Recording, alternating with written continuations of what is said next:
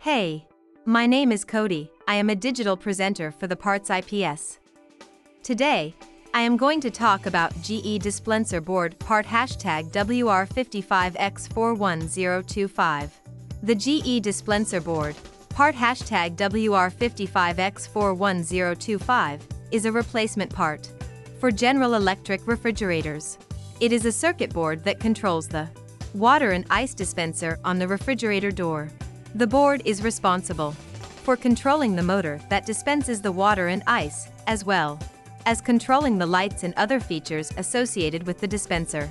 It also monitors the temperature of the refrigerator and sends signals to other components in order to maintain a consistent temperature.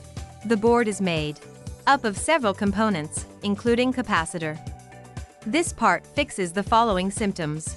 The WR55X41025 dispenser board is used to fix issues with the refrigerator's water dispenser, such as slow water flow, no water flow, or inconsistent water temperature. Here is how you install this part. 1. Unplug the refrigerator from the wall outlet. 2. Remove the dispenser cover by removing the screws that hold it in place. 3. Disconnect the wiring harness from the old board and remove it from the refrigerator. 4. Install the new board by connecting the wiring harness to it and securing it with screws. 5. Plug in the refrigerator and test to make sure that all of the dispenser functions are working properly. 6. Replace the dispenser cover and secure it with screws.